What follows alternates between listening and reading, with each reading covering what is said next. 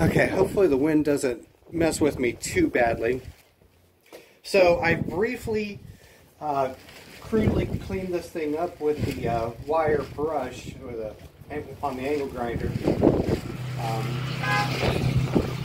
I discovered, well, hopefully I've discovered most of the malfunctions on this thing. The deck is cracked on both of these lifting points. Multiple spots where it's rusted through. You guys have already kind of seen what's left of this poor thing. And the bearings, like I said, the upper bearings are gone.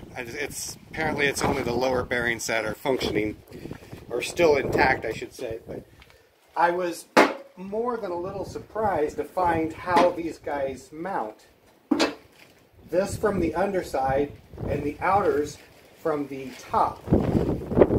So that, at first I was kind of scratching my head about that, and scratching my head about that.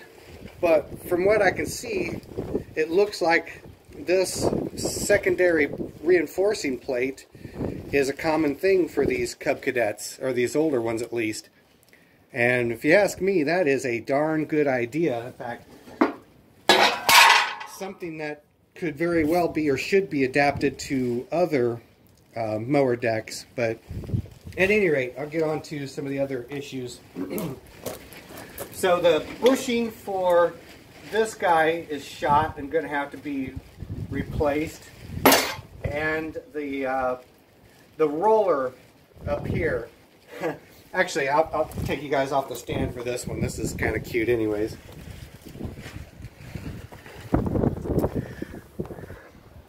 So the roller's wood, first off. And I'm not sure.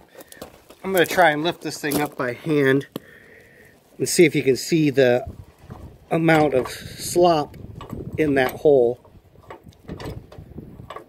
I'm going to have to do a little bit of research. I don't know if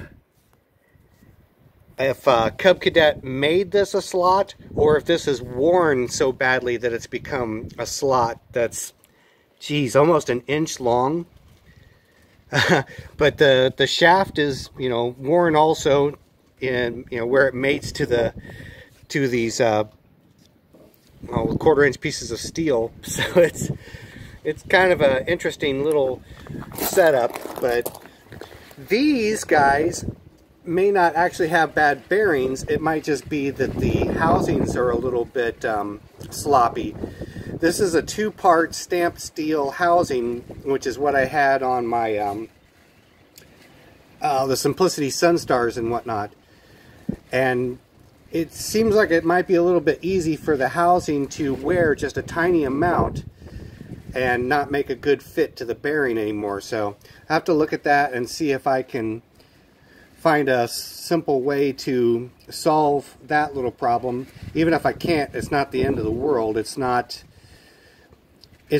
as bad as the center bearing housing. But the big thing I need to decide right now is how far do I want to go with regards to repairs on this thing. I mean, it's not like with the John Deere 200s, I could just grab another deck, excuse me, and you know, go back into business. This is the only Cub deck that I've got, so it's kind of all or nothing on this one. So I've got some sheet steel around here that I can use for making decent repairs on this. So I just have to decide in my mind how far I want to go. Obviously, I've got to repair these lifting points and a few other things that are critical, but I definitely don't have to get into the cosmetic stuff. And while this here drives me absolutely bonkers, it's functional. So anyways, we'll see. It's I mean, I can't complain. This machine is probably pushing 50 years old, so it's no surprise that there are things that are worn on it. I'm not going to, cry about any of that. Besides, it makes for interesting videos, if nothing else. So, anyways, I think I pretty well inventoried my little debacles here. So, I will let you guys go, and I'll catch up with you later.